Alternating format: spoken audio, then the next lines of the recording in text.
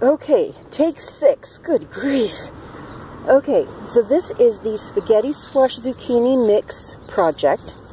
You can see the shape. I noticed something earlier, just a few minutes ago, on one of these zucchettis. We'll just call them zucchettis. Look, there's another blossom right there, starting. I noticed something. Now, this one is a bush form, and this one is still a bush form, but it's a sprawling bush. So it's kind of a half. This one is an actual zucchini, or an actual spaghetti squash. And you can see the shape of the spaghetti squash behind the female blossoms. Okay, so we have here a pollinated blossom on the same bush. We have here a bush form spaghetti squash, and I know I've gone over all of this stuff before, or a bush form zucchini, zucchetti.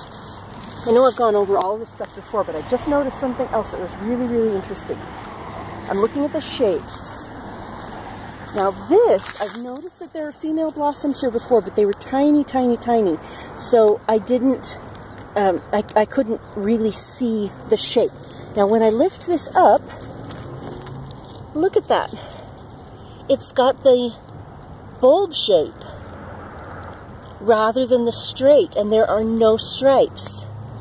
So this one could be a pompetti. It could be a zucchetti, but whatever it is, it has taken part of the shape of the zucchini and part of the shape of the spaghetti squash. So I'm going to keep an eye on this one. As that blossom comes out, we'll see what color it turns and if there are any other oddities. I'll talk with you later.